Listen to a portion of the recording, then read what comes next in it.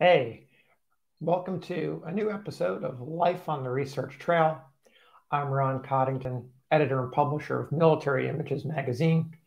And today I want to talk about a unique breed of general. And that's that rare group who has the ability to command and do it with unbelievable fighting qualities in battle, but also has the ability to inspire and reach out to the soldiers that they commanded. They're really, when I think of the generals who have that ability to do both, there's not as many as you think. Some of them you don't even know, and that's one of them here. His name is Charles Leopold Matthies of the 5th Iowa Infantry. And I think of him and other generals that fit into this category as the everyman's general. And he is a perfect example of that. He was born in Prussia. He was military educated and university educated there.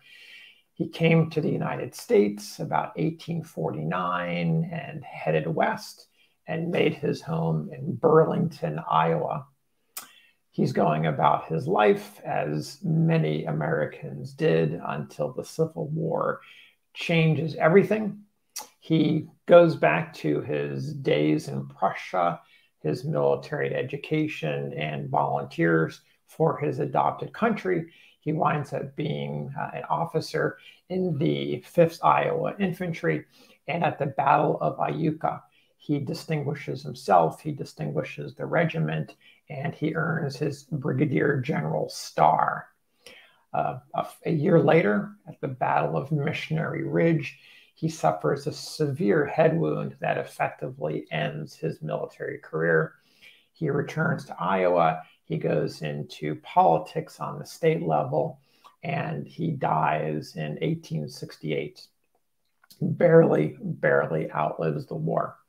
So a really interesting individual, one of these immigrants who came to America, fought for their new homeland.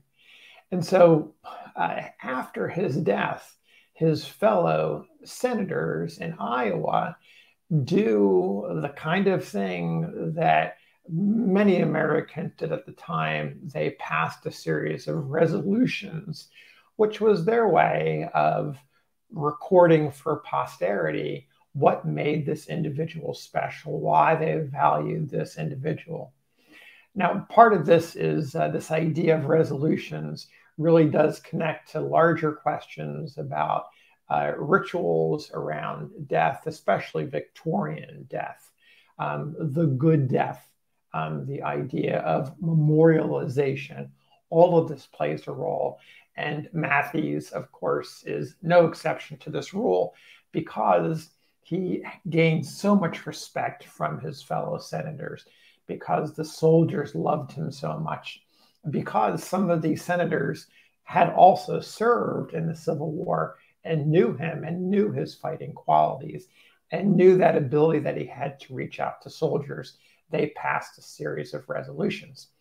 One of those resolutions I want to read to you because I think it gets to the heart of what it is to be an everyman's general. So here it is, quote, "As an officer, he possessed that happy combination of faculties which enabled him, without relaxing the discipline of those under his command, to sympathize with them and to make them feel that while he was above them in point of rank in the service, he stood on the same plane as a man and a patriot.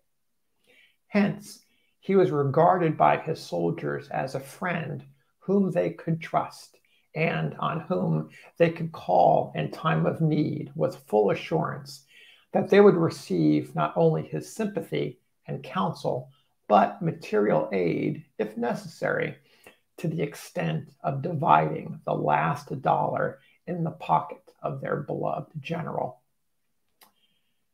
Now,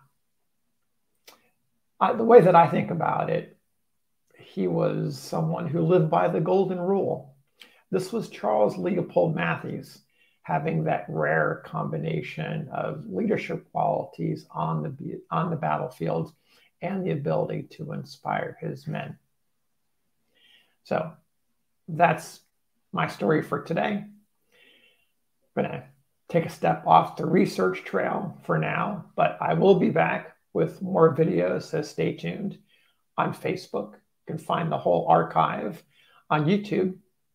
And until that next video, I wish you happy trails.